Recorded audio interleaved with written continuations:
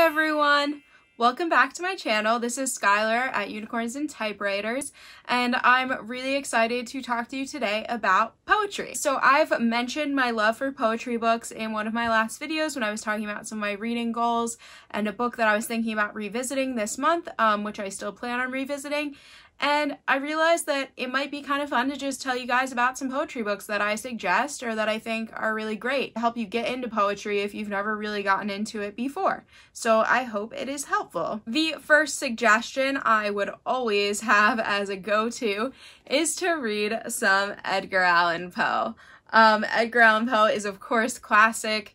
His poetry is amazing, his short stories are amazing, and usually you get both in a book. This one even is great tales and poems. It's hard to really separate the two when it comes to him. Even his short stories are really just poetic. So yeah, I highly suggest Edgar Allan Poe if you haven't already checked out his stuff, or even if you've only heard The Raven before, give his other things a read because it is well worth it, especially if you like kind of darker writing and horror elements. You'll really love Edgar Allan Poe. I got into him back when I was 12 years old, and I used to be scared of everything when I was 12 years old, but it kind of opened my eyes to being able to express dark things and dark thoughts without being scared of them. I really feel like it was the first time I realized that I could express my fears through writing. I guess it just never occurred to me before that people might want to read that type of thing. So yeah, I always will love Edgar Allan Poe. I'm always going to be a huge fan of his. The other poet that I do highly suggest to people is Charles Bukowski. This book, You Get So Alone at Times That It Just Makes Sense, is one of a couple books of his that I actually own. But I feel like this is a good one to start with. I just enjoy his writing. I don't know, I know he's probably not the best person in the world. A lot of people definitely have a lot of really negative things to say about him as a person. He definitely wasn't a perfect person. He was an alcoholic. Dude's got issues, but I can't help that I do connect to his writing. My personal feelings are not as negative toward Charles Bukowski as other people's. I have read a lot about him, and from my understanding, he did put on a persona of being a womanizer, which led a lot of people to kind of claim that he was a misogynist, and I don't think that even was actually him. I think he was a bit of a performance artist, and there's a lot of proof that he wasn't what he seemed to be in his time either. But regardless, there are certain poems of his that I don't enjoy reading, that I skip over, that I'm just I don't know what he was trying to do here, this doesn't make sense. But there are some poems that just reach me so much in his work that I can't help but still love his writing. My favorite poem of all time is his poem that is called No Help for That. It always has been, and it has a lot to do with the space on the page. It is a poem about distance and space and places that can never be filled, and there's all this space on the page, and it's so beautifully written, and the way that was thought out to leave all that space on the page symbolically as well just kind of blew me away. I mean, the first time I read it was in early college, and I was just wow. It's one of those poems that just sort of lodges itself right in your heart, and you're just wow, I feel that so much. I mean, it's super short, so I could read it to you guys really fast. It's called No Help for That. There is a place in the heart that will never be filled, a space. And even during the best moments and the greatest times, we will know it. We will know it more than ever. There is a place in the heart that will never be filled, and we will wait and wait in that space.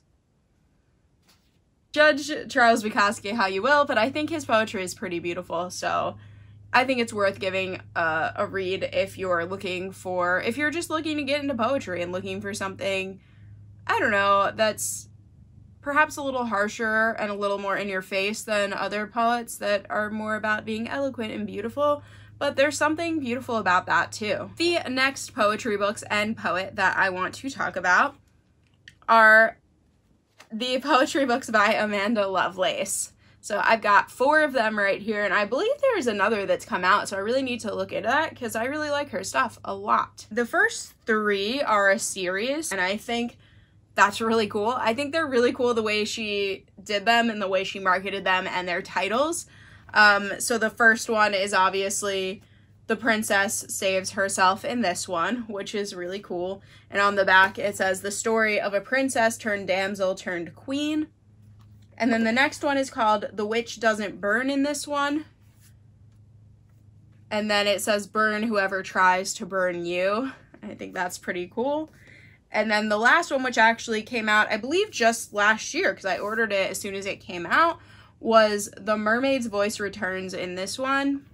And she tore the stars apart. First of all, the first book did super well, got awards. I think it got like the Goodreads award. This series did very, very well, but there's a lot of haters, and I feel like it is the type of people who are really into very literary poetry. I mean, this poetry is so approachable though. There's something to say about that. It's not like really hard to read. It's pretty simple. You don't have to interpret it. It's not like it's in Old English or something.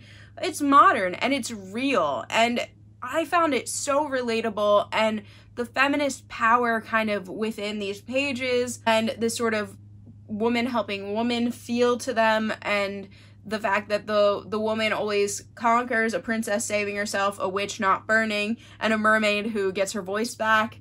I mean, why wouldn't you like these? I don't know.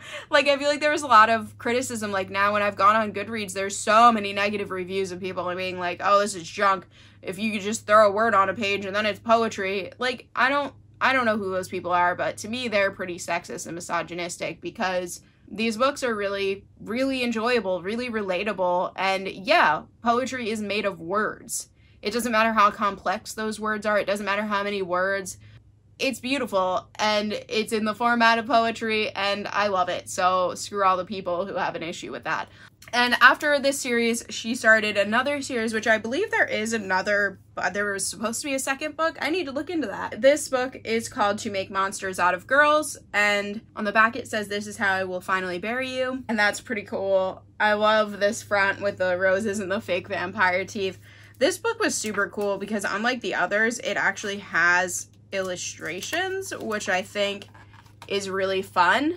I like them. They're not super complex either, but they're just dark. It's a very dark book, and it's kind of has that theme of monsters and vampires. I love pages like this. I mean, this poetry it's creative, and it's groundbreaking, and it's pushing boundaries, and it's experimental. That's what poetry is. That's what it's supposed to be. I love these. I feel like she really pushes boundaries, and I really enjoyed this one. I just enjoyed it. I mean, I feel like sometimes we get so wrapped up in the idea that poetry and literary reading has to be hard, has to be difficult, but it doesn't. Like, it can just be enjoyable, relatable. It can just heal your soul a little bit and make you feel like you can say the words that you're having a hard time saying. These books just mean a lot to me, and I love this author, Amanda Lovelace. I think she's amazing. So I highly, highly suggest her work to anyone. I say definitely check her out if you're interested in getting into poetry. She's super approachable, and it's just some amazing writing. I love it. The next poetry book I want to talk about, I actually got into because of the fact that I like to watch videos of spoken word or slam poetry, depending on how old you are and what you're used to calling it, because when I was a teenager, we used to call it slam poetry, and in early college, we called it slam poetry, and then they started calling it spoken word because they felt like slam sounded too intense or something. I don't know.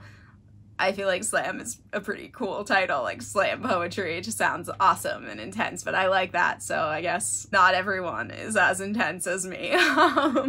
But so anyway, I love watching videos of poetry, of that type of poetry, spoken word or slam, and I really enjoy especially like the button poetry videos. They're really good. I highly suggest giving them a search on YouTube. I found a lot of really amazing poets on there, and I'd like to get even more books, but so far the only book that I've actually ordered, which I can think off the top of my head, I'm already thinking about a few that I'm like, I need to order those. So I'm gonna keep that in mind, and I'll share that with you guys if I end up getting more poetry books. But this poet is Olivia Gatwood, and the book is called New American Best Friend.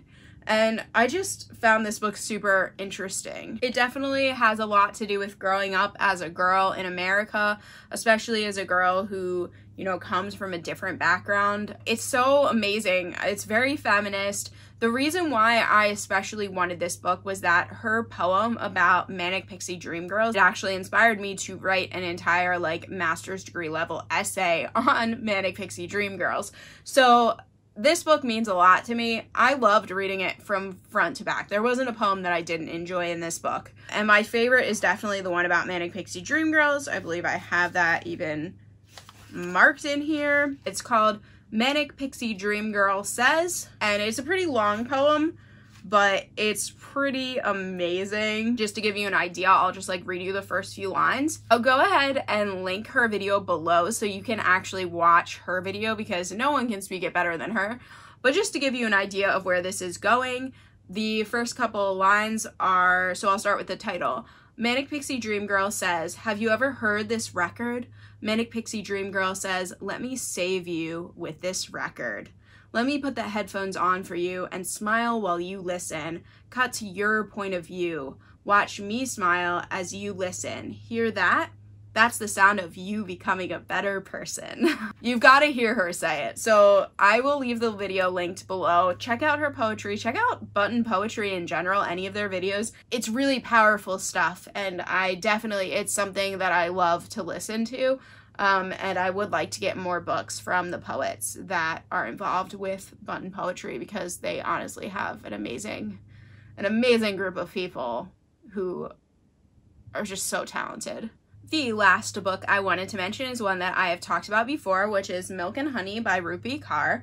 I still plan on trying to read this before the end of the month as part of the Asian Readathon. This book is just really amazing. I really, really enjoyed it. I would highly suggest it to anyone. It just deals with a lot. It deals with relationships. It deals with families.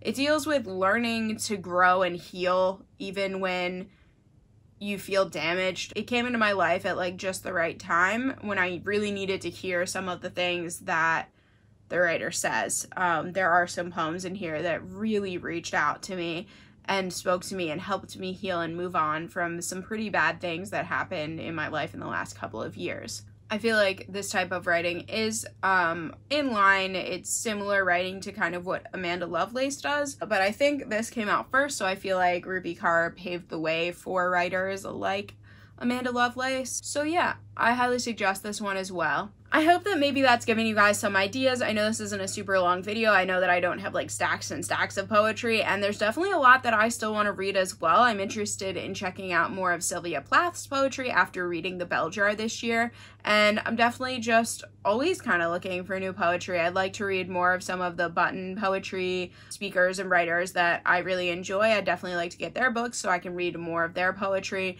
and it's always something that's gonna mean a lot to me. It's always something that I feel like I need in my life. I always like need some poetry. I said in a previous video that like I go to novels to escape and be entertained, but I go to poetry to kind of find myself and figure out things about myself that I haven't been able to figure out yet, or that I haven't been able to put into words, and that is reading and writing poetry. So I don't know, maybe one day I'll write a poetry book. Probably not. I feel like I'm not that good actually, but I don't know. Who knows? I want to be a novelist more than I want to be a poet, but honestly, I'd just love to be any type of published writer. I'd just love for that to be a career that I can actually pursue and enjoy in my life.